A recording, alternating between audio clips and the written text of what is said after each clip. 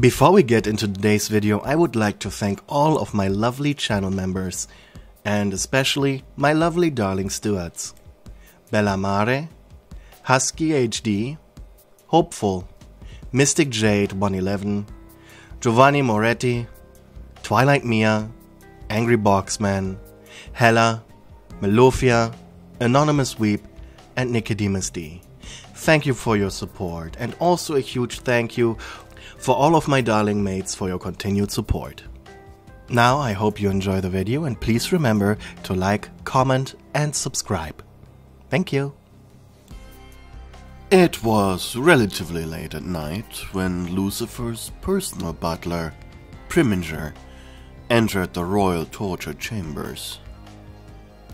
It had been months since it had gotten a good cleaning, and Lucifer was very particular about the dungeon's cleanliness.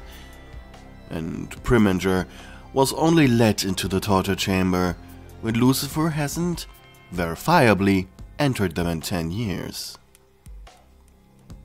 The butler wasn't 100% sure what it entirely meant, however, he was in no position to pry.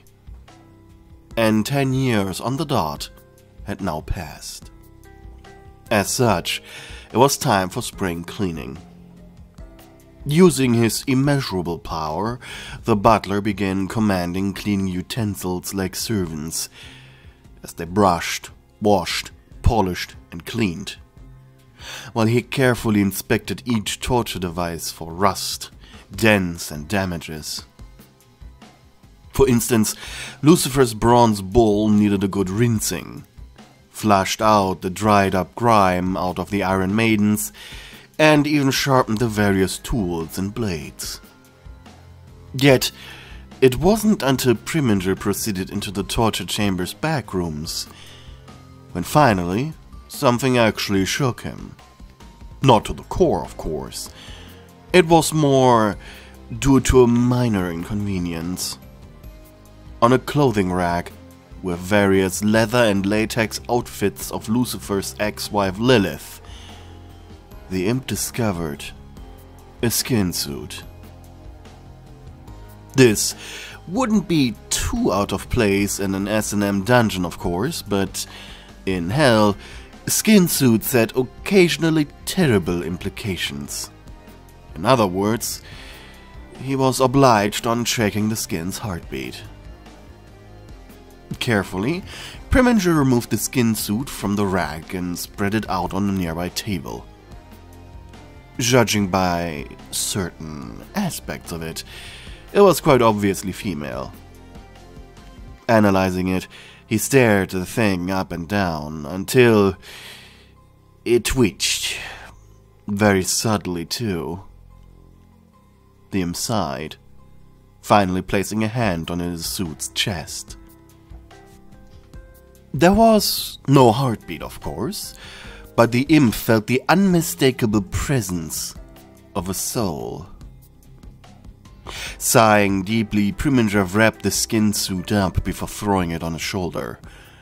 Snapping his fingers, he immediately teleported into his master's workshop, where Lucifer was working on his rubber duckies. "My lord," said Preminger as he bowed deeply. "Ah, Prim!" shouted Lucifer joyfully. "I was just about to ask for some tea." Lucifer turned around and then crossed his arms. "What the me is that?" Some souls in hell were condemned to worse fates than others. From the common false imp, which was basically just a person with horns, to monstrosities of sin, large, overweight things with hands for a head, eyes bulging out of their stomach, and teeth growing out of their fingertips. But those were rare, a fate reserved for only the most vile of being. Yet some souls were punished harsher for lesser crimes, and those included skin-suit demons. As the name implied, they had the appearance of someone's removed skin, and when touched, they felt like cheap latex. But in fact, this thing was a living, breathing soul. Skin suit demons often appeared out of nowhere. No fiery entrance to hell for them. They were found in gutters, sewers, and other dark and miserable places. Their only solace was the fact that they were completely unaware of anything happening around them. They had only one ability, though considering the fact that this ability had no upper ceiling, could be very powerful in the wrong hands. If any sentient humanoid being would wear the skin suit demon, be they angelic, demonic, or once human, in the case someone wanted to, or was forced to wear one of these living suits, they would awaken out of their dormancy once both feet and hands were filled in. Afterwards, the suit would envelop the person wearing them like a warm, soft flesh prison. It would adjust its form to any shape and body size, as long as hands and feet fit, and even accommodate for tails and horns by leaving holes, once fully enveloped. The skin suit would then awaken and take full control over whatever thing wore them. Additionally, any power the wearer possessed would be subsumed by them, as long as the skin suit was worn. But why would someone willingly be consumed by such a being? Should the skin suit demon be sedated before being worn, the wearer would keep full motor function. And in this state, any experience the demon had would be shared with the skin suit. And things such as drugs, alcohol, and even sex would double, creating a sensory overload and addiction-free state of euphoria. Skin suit demons, when discovered, were usually immediately filled with regular garden worms, as through years of trial and error, as that was seemingly the only functional alternative to actually being worn by another being. The worms would take on the role of muscles and even condense at the center of limbs to form rudimentary bones. And the skin suit demon Priminger just discovered was in fact you. He went by the name of Poppy, and his loose skin suit had in fact been purchased by Lilith, and then promptly forgotten. Since Lilith was gone already for 7 years, plus the 3 extra years until Priminger was allowed to clean the torture chamber, there was no real point of measurement aside from those 10 years. Since you weren't filled with worms, you were in a permanent dormant state and would not know yourself. Heck, you could have probably been on sale for at least 100 years. After Lucifer ordered Prim to fill you up with worms, so a conversation was possible, you were quickly informed that not only did at least 10 years pass since you were purchased, but also that there was no real use for you here. Thankfully, though, Lucifer's daughter owned a little hotel, which you would be a perfect fit for. Pun definitely intended. Living in the hotel was actually quite easy. You fit very well into the quirky group of misfit demons. But one thing was pushing you forward. You wanted to go to heaven, so you no longer needed to be filled with worms. Sure, you didn't feel them, you didn't even see them, but you knew. It was the thought that just beneath your skin they were wiggling. You were disgusted by your own continued existence. Tonight, you were sitting at the hotel's bar. You seldom went to sleep in your bed. Whenever you tried sleeping like a normal person, your mind automatically wandered to thoughts of loose dirt and moist earth. as if the wiggling things inside you were taking hold of your mind in your sleeping state. Though, aside from dreams of your covered in mud, they lack the power to actually take control of your body. It was a horrifying existence, but it was your life.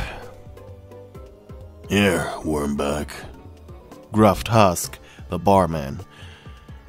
He was trying to give you a drink that would buzz you up to the point of sleep. A ritual the two of you had started a week ago. Thank you. To keep your body functioning, you needed a lot of liquid. To keep the worms hydrated. They ate what you ate, so there wasn't any issue with that. An almost constant supply of water, soda, or booze, however, was needed to be on hand at all times for you. Husk smirked as you downed the drink immediately. Always nice to meet a fellow heavyweight. You smiled. I mean, I'm not the only one drinking. You looked at your hand with a melancholic expression. Hey, what did I say? No wormy thoughts while at the bar.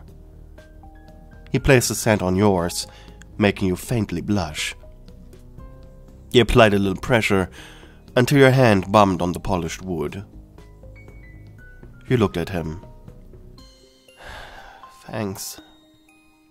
He looked away. Whatever. After that, you ordered a few more drinks. Husk needed to be a little tipsy before he brought out his cocktail shaker, which was your main goal. He just needed to get bored of the generic alcohol taste first, but that was okay. By the way, Wormback, You tittered at curiously. you never told me how you got into the King of Hell's basement of all places in the first place. You opened your mouth to say your regular answer of I don't know. How could you? You were sold in your dormant state. I don't mean that crap. I mean, how did you get into the position of being sold in the first place? You blushed hard and tapped your fingers together. The bodysuit trade was quite common and matter of fact. Bodysuit contacts are sold a dime a dozen. Our souls are worth nothing. Or in other words, not worth the upkeep. We usually get sold to druggies who are chasing a bigger high, or nobles who want to experience something new. Still don't answer the question. I'm getting there, you said, irritated. I wanted to be warned, okay? The easiest way to do that is to sell yourself. I don't have the confidence to convince someone to wear me, nor do I have anything to offer to anyone. Why do you want to be worn? It feels good. It feels good to feel the resistance of a real body. To have actual joints, actual muscles. Feeling the weight of bones. It's this constant feeling of something not being right with my body. It's too light, too squirmy, too squishy. I feel like I'm not myself unless I'm wrapped around someone. Husk stared into your hazel-colored eyes as you explained. Something about the description was not only incredibly sad, but also somehow kinda hot. In a twisted way, of course. Maybe I was just getting drunk. I see. So you sold yourself to someone, so someone wears you. Pretty much. That's why all my kind do it. Husk was quiet for a moment, and then pulled out the cocktail shaker. Let's get your shit faced then, huh, puppy? The shaker was shaken dozens of times that night. Fruity drinks, strong drinks, knockout drinks. Didn't matter. It was just fun being with someone. Someone who seemed to understand you. With a pleased smile, you're sitting at the bar. One hand pressed against your forehead, while the other held the glass, which he was refilling. Yeah. Have a woman who can knock him back like that. Oh, you already said that. You mused. Your head was spinning. If you had a heartbeat, it would be beating without rhythm. It would be beating fast, though. There was so much alcohol in your system. But as your thoughts turned to your lack of heartbeat, your face turned into a frown. And a heartbeat. You missed that too. It was then you felt one of Husk's claws poke your chin. With only the lightest of pulls, he forced you to look at him. What's up? You mumbled. But before you could react, the cat demon pressed his furry lips onto yours. Surprised, your eyes widened. Due to his nature, his lips were rather thin, and they just barely covered his sharp canines. But still, he felt soft, and the fur around his mouth tasted like delicious cocktail concoctions that never existed. It was tasty, as it was sinful. And Husk himself was surprised too. He didn't really expect you to have a conventional tongue, or, well, mouth. But it seemed that your skin suit included a fully functional jaw. Though, he didn't dare to plunge his tongue deeper than just the tip. If he tasted those worms, he'd throw up immediately. But it were the worms that made your tongue incredibly agile as well, allowing it to stretch and wiggle in ways no one else could. It was an incredible experience. But all good things come to an end, as he slowly pulled out, a long string of salvia connecting your mouths. His hands were cupping your face. He smirked proudly at himself and looked at you. Didn't I tell you not to think of them worms, Poppy? You did. You mumbled. You had gotten lost in his eyes.